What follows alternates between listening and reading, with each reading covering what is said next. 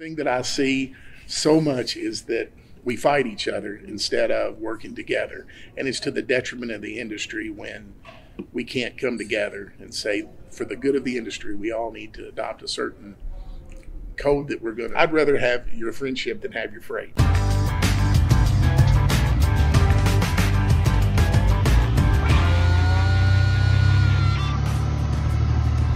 That was the voice of Silver Creek Transportation's Jason Cowan, speaking to what he sees as an essential challenge in the highly competitive trucking industry for small fleet owners looking to lead by example and balance that competition with a rising tide floats all boats kind of mentality. Easier said than done, of course, but Cowan, the small fleet champ, announced at the annual conference of the National Association of Small Trucking Companies earlier this month, he had a sense of peer-to-peer respect, friendship even, among competitors is essential to the quote-unquote code by which he and his team operate. Cowan was speaking as part of a big roundtable conversation with the others among our Small Fleet Champ finalists there at the NASTC show in Nashville. My name is Karen Hallahan. I'm with Hallahan Transport. Robert Hallahan with Hallahan Transport. Penny Cowan, Silver Creek Transportation. Nick Hewitt, Professional Transportation.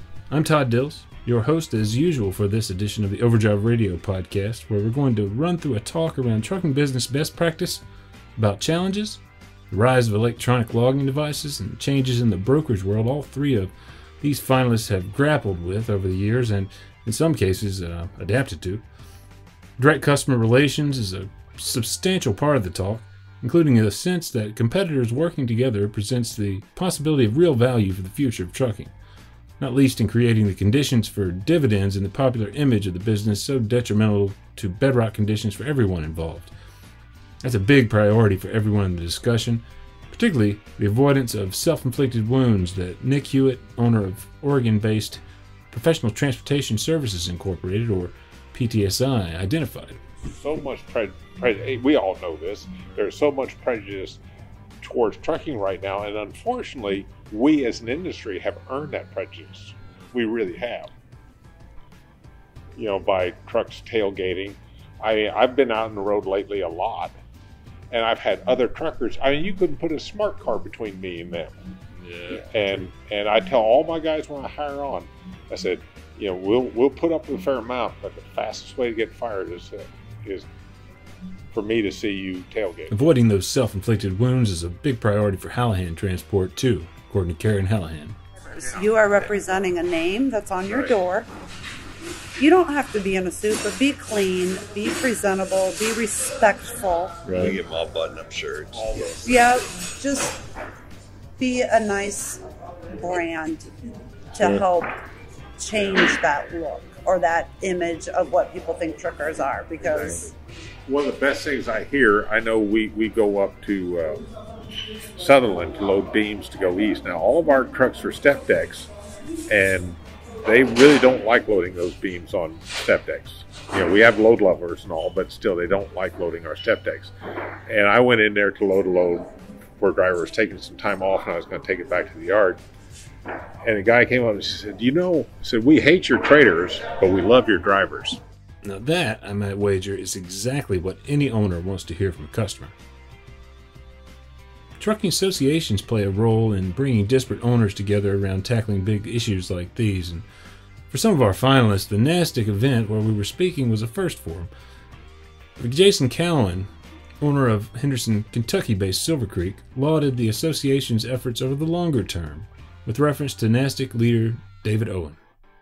I want to thank David for, putting this together. I know he has spent a lot of years fighting for our industry and doing things, and when I was first in business, that the NASTC fuel card was just like, wow, that's one of the great. We came to the conference and said, hey, get this fuel card. And, how long has it been? 4 or 5 years ago when I first got that fuel card after we gained some trucks, and it was like, man, it was really a savings for us. It really helped us, and then be able to pick up the phone call, say, hey, need this or that, and so hopefully our team's benefiting upstairs as we speak through some of the things that they provide. So really appreciate David and his team for what they're doing. Before we jump right into the meat of the conversation today with each owner's advice for the one-truck independents among you who are thinking about growth beyond that single truck, Here's a brief word from Overdrive Radio's sponsor. First Guard provides commercial truck insurance to leased owner-operators done right, as we've done for more than 80 years. We provide physical damage and non-trucking. Many companies make you pay up to 6 months of insurance premiums up front, but not First Guard. We bill monthly, so you get quality insurance without needing to pay a lot of cash up front. Go to firstguard.com. That's 1stguard.com. First Guard. We speak trucker. Let's talk. Ladies and gentlemen, La Crosse, Wisconsin-based Hallahan Transport's Rob Hallahan. And I think we're probably all going to have different answers to that because my opinion is don't ever just jump into thinking you're going to go get your authority and become a carrier. You know, learn everything about the job first. Be a driver for 10 years for a company, you know, buy a truck and lease on to somebody, learn what's going on in the back office and what, you know, ask questions, you know, not just on other drivers, but the owner of the company, you know, see if he'll lend you advice, you know, things like that. Know what you're doing before you just go and get your authority, because that's what I see happen. A lot of these guys, average authority only lasts the first 8 to 12 months, and then they're out of business, bankrupt, or just gave up and said, I can't do it. So went back to leasing or back to being company driver. I mean, you are the most recent kind of convert among all everybody here in terms of having been a one truck guy just for 3 years ago. 3 or 4 years ago. Was that the first time you had done it, or was that the second time? Third. That was the third time. Okay. It was the third. But I was a lease operator. You know, I lease purchased my first truck. I lease purchased it from Schneider. Yeah. You know, and that was, you know, just didn't work out. Things didn't work, and then I bought a truck and leased on to somebody, and I did really well with that until, you know, I had some other underlying issues with a bankruptcy and divorce and things like that, which pushed me out of it. But yeah, I tried it 3 times before I actually succeeded at it. This is the first time with your authority. This is my first time with my authority. Yes. And it's working. I mean, yeah. What do you attribute the difference to, I guess? Well, I'm a lot older now. I'm a lot wiser now. I learned the business more now. You know, I asked questions, you know, because when the first time I did it, you know, I went from a company driver who didn't know nothing to I'm going to buy a truck and be rich. You know, yeah, I was rich for a little while. You know, I bought all kinds of stuff for myself. You know, and that didn't work out because that's what I've told you before. I didn't know that money was for the truck. That wasn't for me. You know, I learned the hard way. Right. And I see a lot of people learning the hard way. That's why I'd like to change that so people, you know, don't learn the hard way. Yeah. Where they actually learn the business first, and then go out and do it. Because if you know the business first, it's going to save you a lot in the future. Yeah. And there's opportunity there in today's world. I think a lot of us jump in this industry because we like trucks, or we're enamored with the trucks or the trucking, and you have to put the trucker aside and learn the business side. And again, Jason Cowan of Silver Creek Transportation. Know your numbers, know what's coming in, how to do budgets, and you know, we've created what we think like a team approach, where we just, you know, you have to treat it like a business, like you said. You know, this belongs to the truck, this is ours, and you know, you have to know what the difference is, and how to be able to you know, project this is what I'm going to need. Right. You can be making profits, you can have lots of work, but you know, you can also be broke and not know it if you don't know what your numbers are. Right. I mean, and a lot of it, like you said, is having that team support. Tell me a little bit about, like, you know, aside from folks that are driving for you, how many team members are there, and I mean, how do you guys split up how do you decide who does what? You know, we have 2 basic models. We have a team model where we have, it's just our what we call, I guess, back office staff. So safety director, you know, the bookkeeper, office manager, dispatch, and maintenance. We meet real regular with those guys, you know, a couple times a month. Really should do it more often, but a couple times a month we get together. This is what's going on. Then once a month I've assembled a board that also has our accountant that comes in for the afternoon, a couple guys I trust that retired, different things like that I talked to when we were doing this and put together a board. So what that does is that, you always have somebody to help you see your blind spots. And so, if I'm all gung-ho about this opportunity or that, they pull me back and say, hey, let's look at this, look at the numbers. And through that, we've been able to tweak our numbers and tweak some of the systems we use to bid and to do things for our customers. And it's helped us to fine-tune, hey, this is what we need to be profitable. This is what we need. This is where we want to go, because we really set a vision to, we always said in our company, we don't want to grow a big company. We want to grow big people.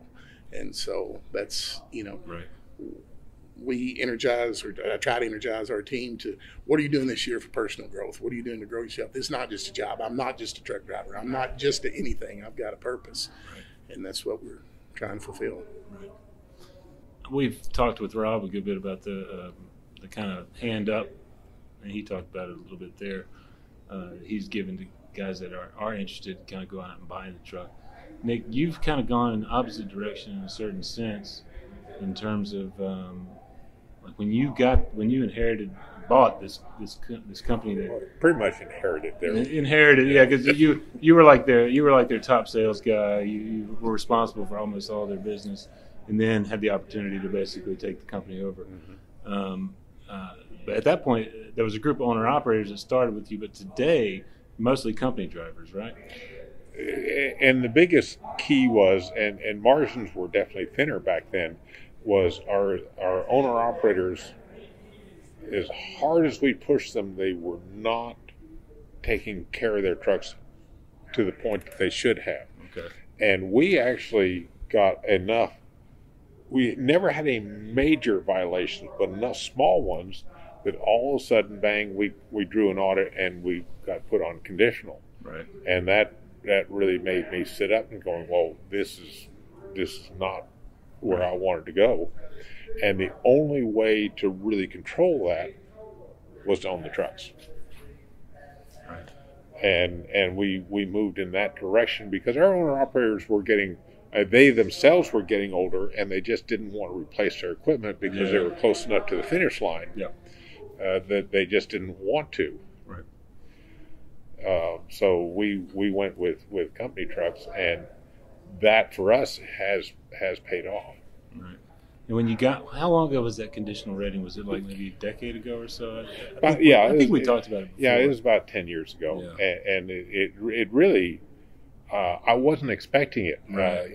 All of a sudden, this guy named Walter Rich came in, and he plopped down his, he just showed up unannounced. Unannounced, really. And he showed up and he said, I am the biggest, baddest, toughest DOT auditor in the country. And the previous year, he'd gone to a nationwide contest that was actually in Wisconsin, and he won it.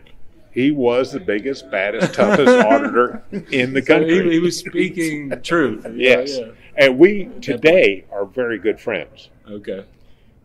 Because he did point out where we really needed to do a lot better than we were doing. And since then, our safety rating has been terrific. And things are much better, and we have a much stricter eye on safety. Good. We actually went to ELDs 4 years before we needed to. Okay. Was that part of the deal to get out of the conditional rating? No, it was not. It absolutely wasn't. That was strictly my choice. Right. I looked at it. I knew it was coming, and I didn't want to wait till the last minute and all of a sudden go to ELDs and figure out what it's going to do to our company. I wanted to know what it was going to do to our company before.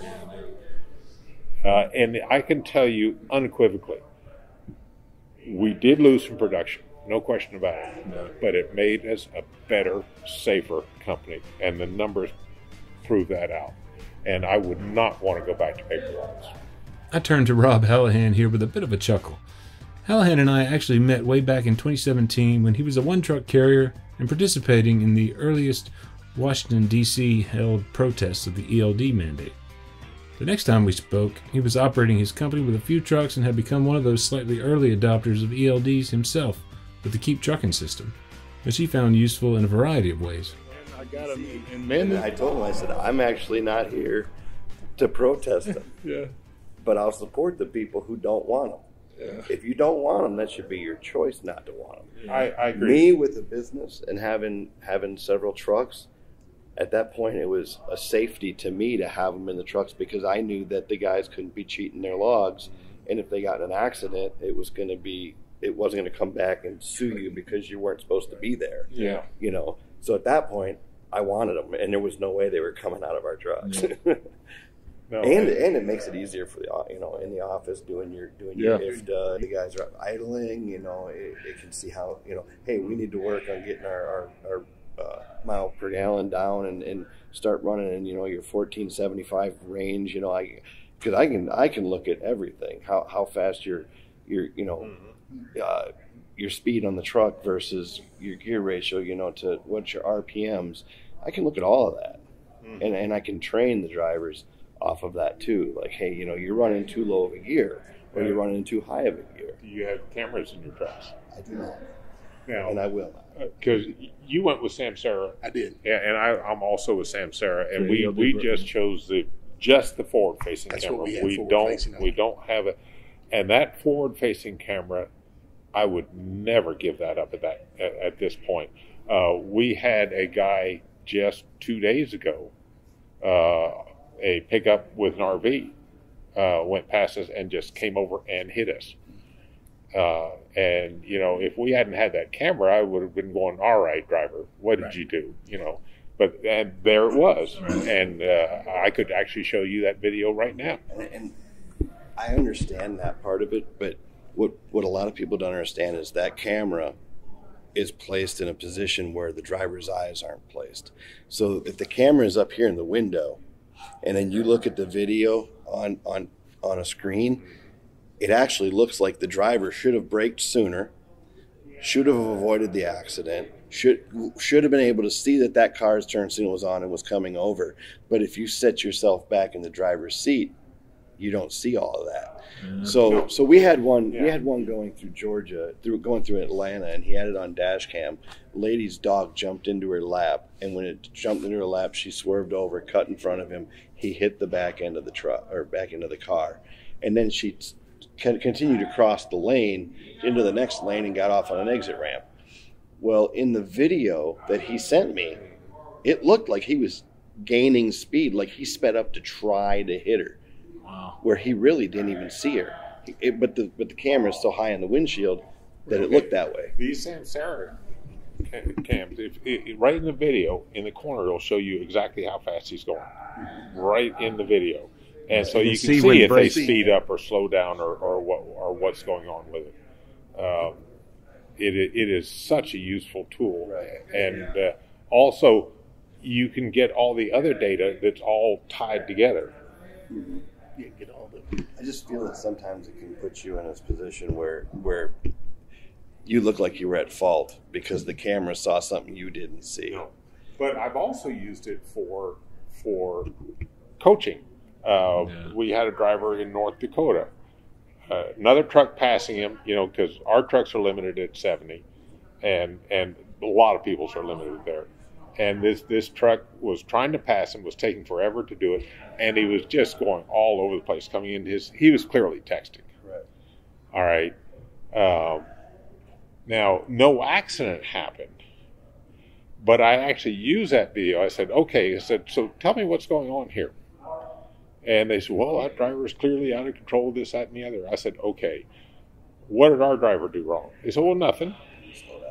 He didn't slow down. He didn't extract himself from the situation when it was clear that there was a problem. Right. And that's what I see in a lot of videos. A lot of these videos that I see, this person cut across the line. It's like, well, why didn't that truck slow down?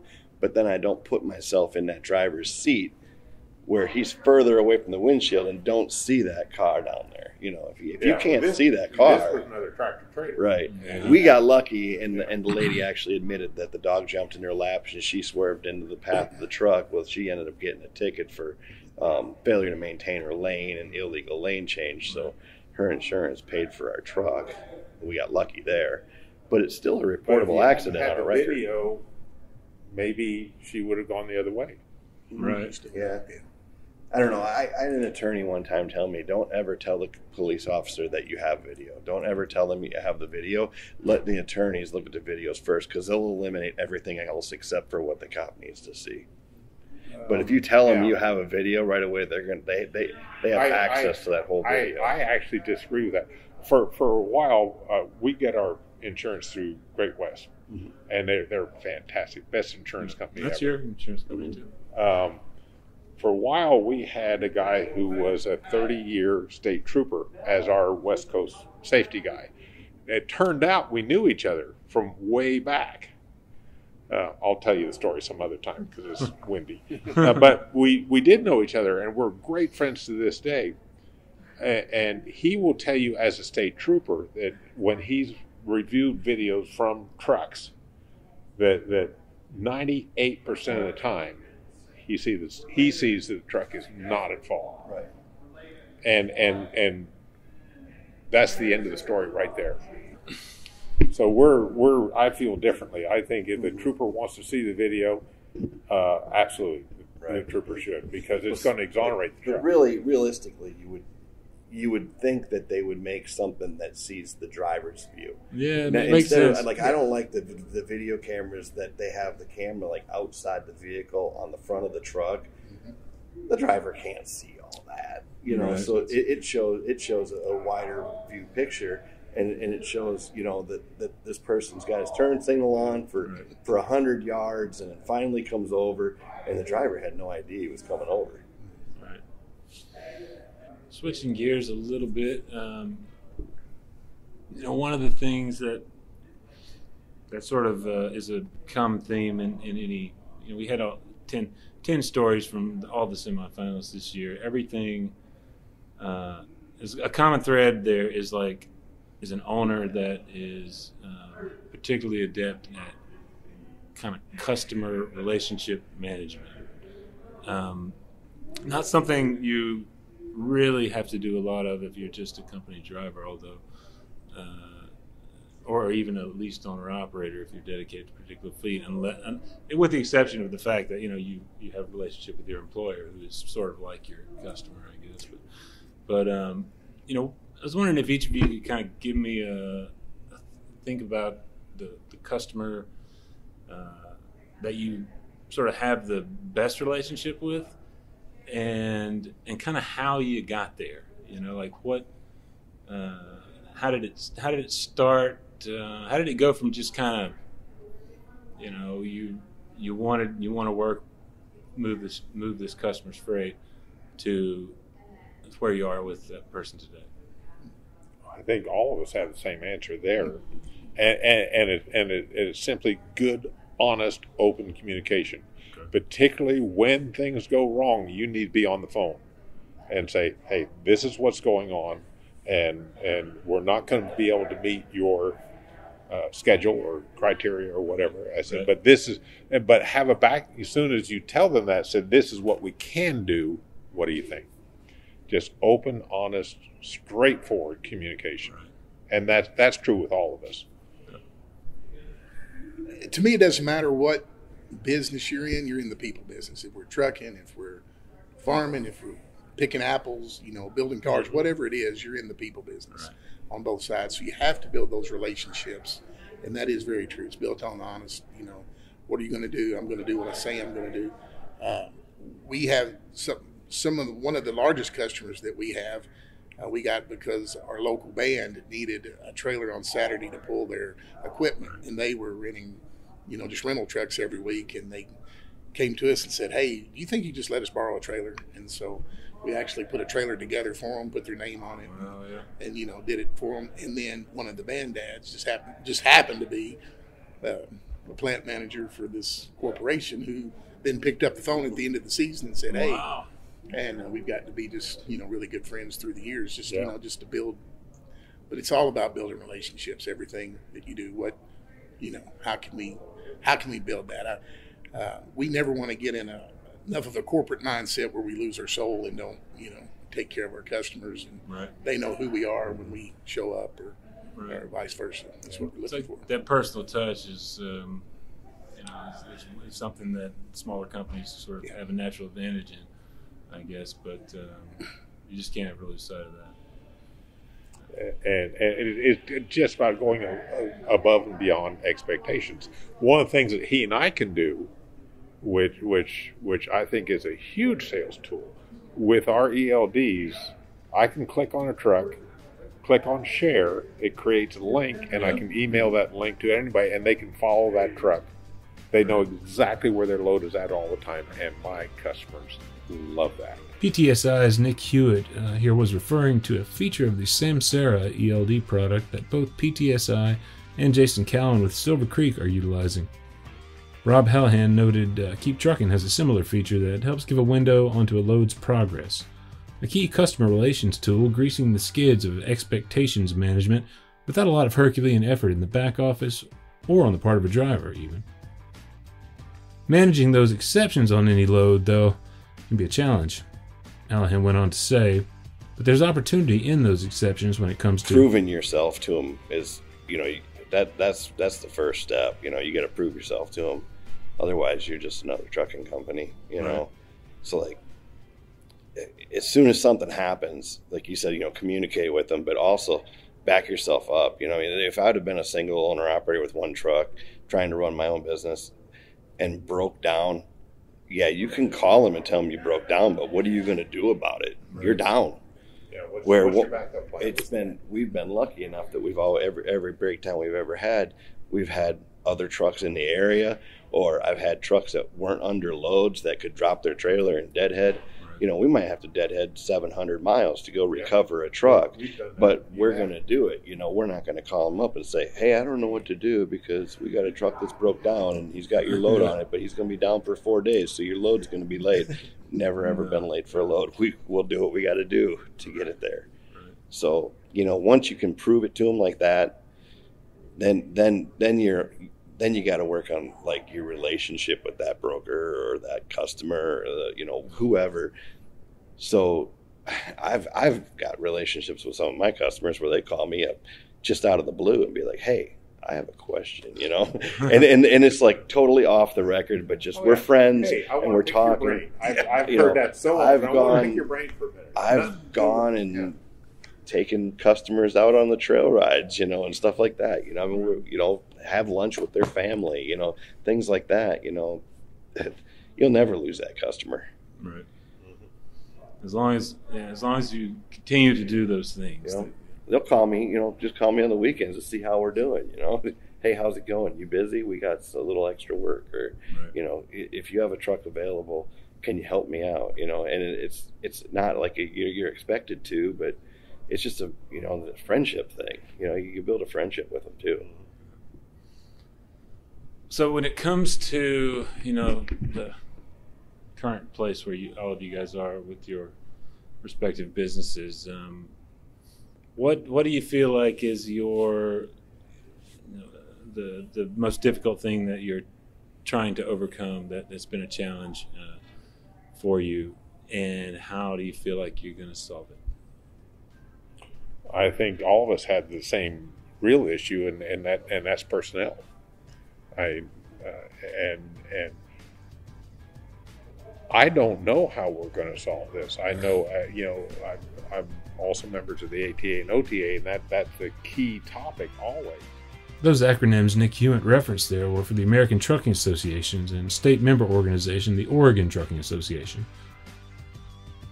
Hewitt thought back a decade or so to a conversation with the head of a much larger fleet to whom he put what he felt was something of a final solution to difficulties attracting drivers: better pay. That larger fleet rep didn't take the comment well, Hewitt said. And he turned bright red in the face, did a 180-degree turn before he said it. He said, I pay my people really well, which was not true at the time. And he did an about face and would not talk to me the rest of the evening. Well, that's the old thing, right? But we have seen pay go up. I mean, I know owner operators, anyways, that are out on their own have generally, there's challenges, of course, but people are doing better than they sort of ever have been right at this moment. But company drivers, it's gone up here and there. But we're still having the problem. We're still having the problems even worse than it was. It's going to be a while because young people don't want to go into the business because our society has changed so much, our culture has changed so much, and people just don't want to be away from home. And that's an issue. So we have to reorganize to where we're not doing this cross-country trucking, which is pretty much all I'm doing. That's all you're doing at this point. Yeah. And because I figured out a long time ago, the less that you load and unload, the more uptime you have, and the more profitable your truck is. But our guys are out an average of 2 weeks, and you know what? In today's society, that's too long.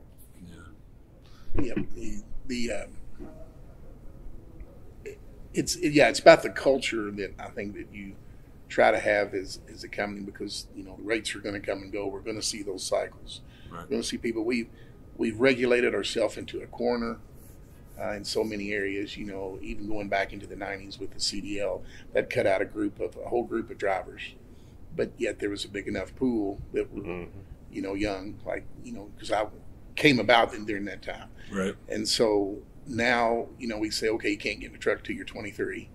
So you have a young man, young woman that graduates high school, they want to drive, they've got 6 years to go. They find another career, they're doing something else. Right. And then, like I said, we don't want to leave them out for 3 weeks at a time. And by that time, they found something else to do. They found something. And so then I think there again, if we go back to the technology that we have, one of the biggest complaints that we hear is, okay, I take a truck and it sits at the dock for 2 or 3 hours at a shipper, and we have to try to recover that either from our customer or a broker. Then we have to turn around what's fair to the driver that they're sitting.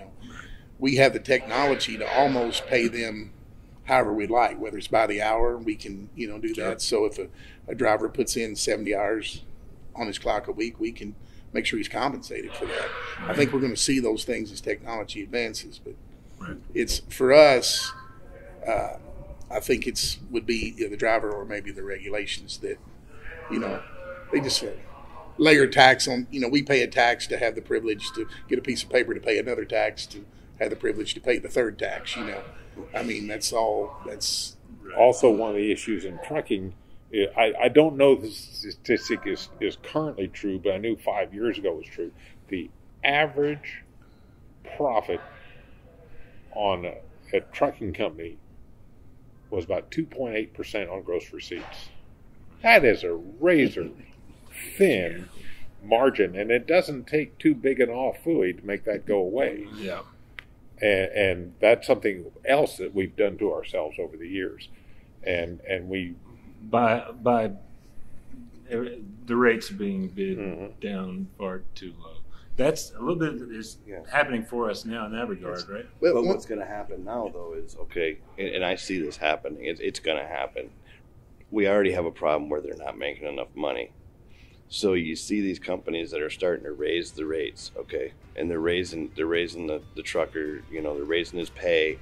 Okay, what's going to happen when those rates rebound and they start to come back down again, but they've already promised this driver that he's going to make this much money? He's going to quit because he's not going to want to decrease in pay. So then there's going to be even bigger driver shortage because they went at such companies, mind you, Hallahan noted.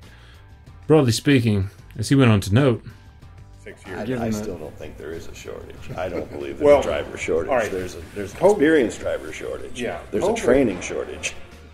Hewitt did contrast the situation 10 years ago to today, though.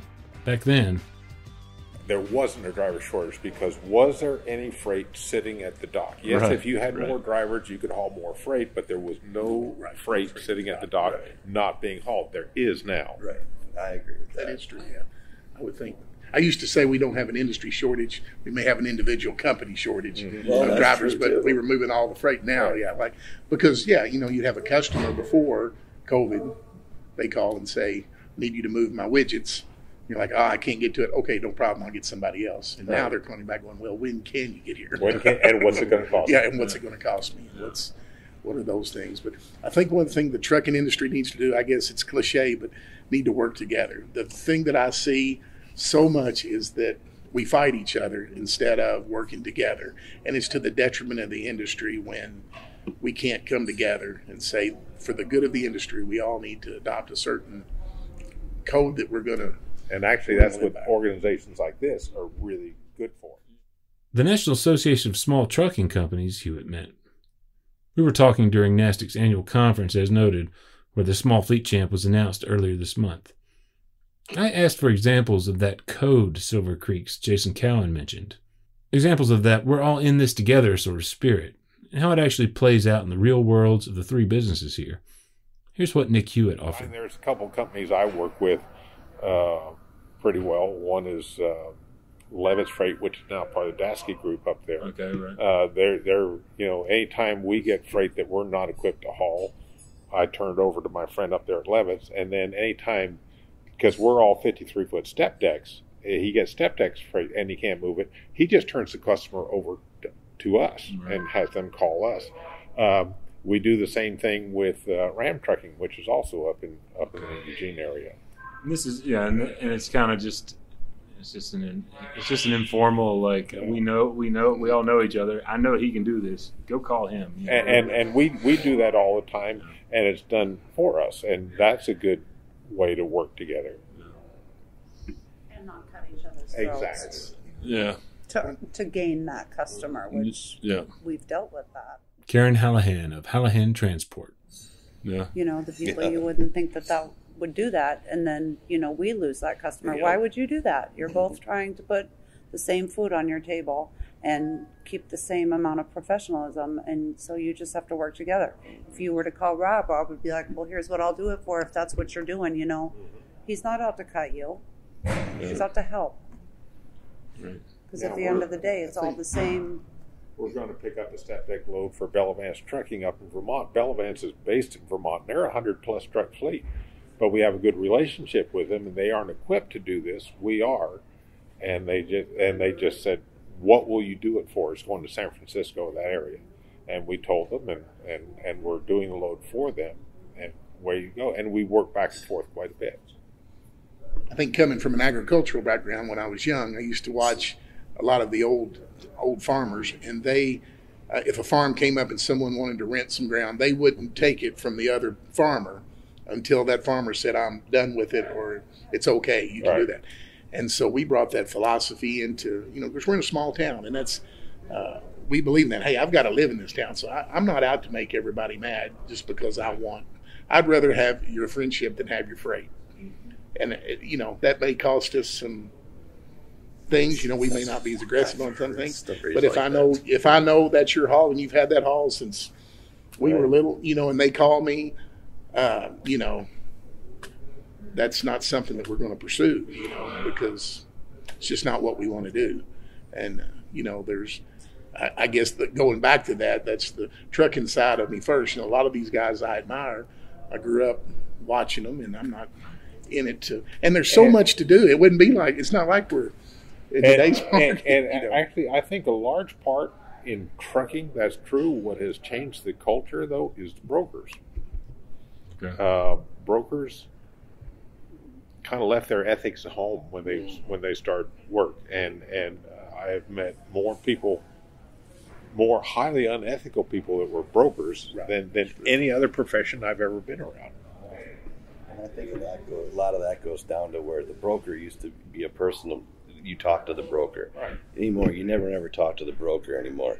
You talk to this kid that's 2 years out of high school, and he's reading off of a piece of paper what he's told to do for his job, and the broker's out golfing, and the load might pay $3,000, and he's told you need to try to get rid of it for $1,500. And he's going to try all day long to lie to you every way he can get you to believe that that's only a $1,500 load.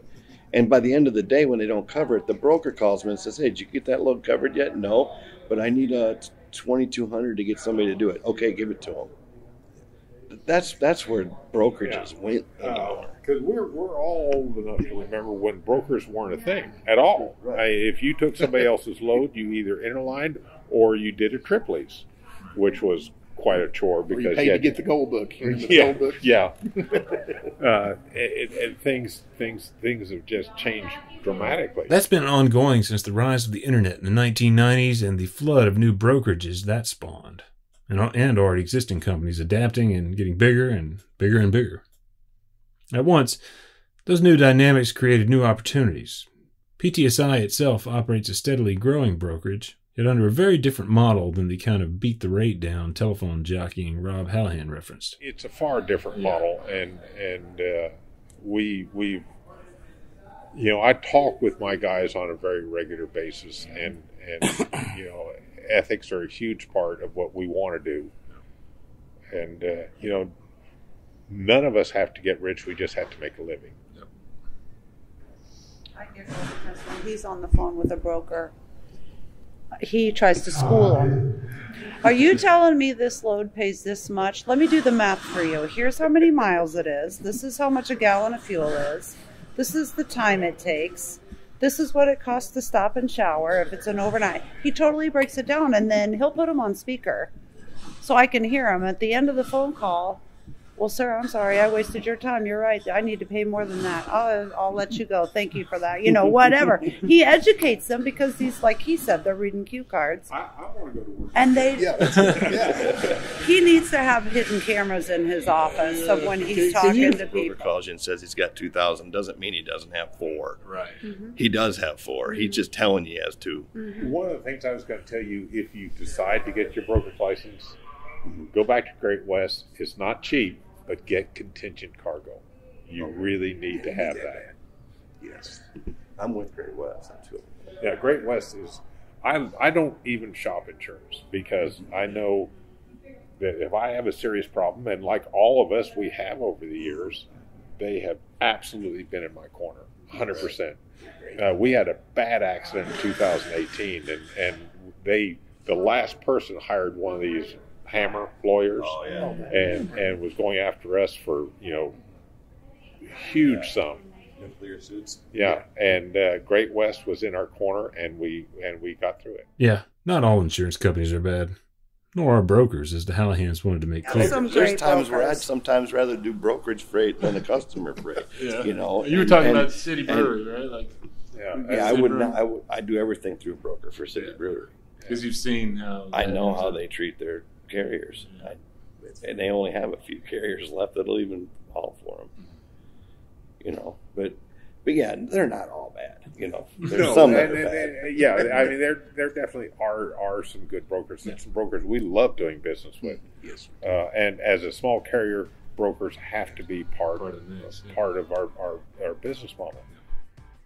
In the long run, Jason Cowan said, a small fleet owner's success in acquiring and managing customers will hinge on the ability to set aside personal attachments to this or that load, to this or that type of freight, and really focus on what's right for the business long term. That's key, he said, to growth. That's another thing you're looking at when you're in a small trucking company. You tend to look at this as your baby, so things are more personal. So you look at, I like doing this job or I like doing that job, and you have to be able to balance that with what makes sense for my company. Does this fit in our business plan? Is this where we're going? What's the business side of this, as well as what, because we all tend to get a little personal about, that's that load I did for 10 years. Now they want something that I can't do, either freight, price, something, and I have to go back to that customer and say, we can't do that. It's difficult to do because, hey, man, I've done that forever, and that's mine. That's my baby. I want to rock it, And then you have to be able to just say, hey, I'm going to turn this down and, seek another opportunity or something to keep that going. And, a lot of that comes back to you over time, but that was the hardest thing for me, is to say, okay, this doesn't make sense for us financially or in a business sense or where we're going. So I'm going to just turn that opportunity down. Because you're so used to knocking on doors when you're little, like you said, hey, is there something I can do? How many trucks do you have? Well, I have 2. Well, come back when you have 20, so you're like, well, how am I going to get 20 if I can't? So then you call them back and say, hey, when one of the big guys dropped the ball, will you just call me? And that's how we built our business. Just, hey, call me. It's an awkward feeling to say I'm not taking on new customers right now. Yes, it is. And and you just think, wow, this is not. And so it's that mindset from, how, if I'm going to grow this business, certain things I have to do. And but yet, how do you manage to keep all of that business? Everybody's got trucks, but not everybody has our team. That's what we try to sell. What's going to happen when something happens? Who are you going to be partnered with? And it's just the things that make sense. That's tough, but that's the growing. That's what that we all do, because we tend to look and think, I'm the only one. I'm the only one that's having struggles. I'm the only one that's had hard times. I'm the only one that goes, oh my gosh, how are we going to pay the fuel bill this month, or whatever that happens in and out of all the years that you're in. And then when you realize everybody has those struggles, whether we want to be honest about it or not. And so that's what I can learn from. I'm like, okay, well, if we're all having the struggle, what can we do to take care of that? Just like what you said, if we're all fighting over the same load of freight and we've got the price down where nobody's making money, why are we doing that? Here's a big thanks to Jason and Penny Cowan, Rob and Karen Hallahan, and Nick Hewitt for the benefit of their long experience. You can read more about all 3 of these Small Fleet Champ finalists, as well as 7 other fleets among our semi-finalists, via overdriveonline.com/small-fleet-champ. Overdrive Radio is a production of Overdrive, the voice of the American trucker. It's edited and produced by me, Todd Dills, with additional support from Overdrive Extra contributing writer Paul Marhofer, Overdrive News editor Matt Cole, social media coordinator Holly Young, and executive editor Alex Lockey. Until next time, keep it pro out there.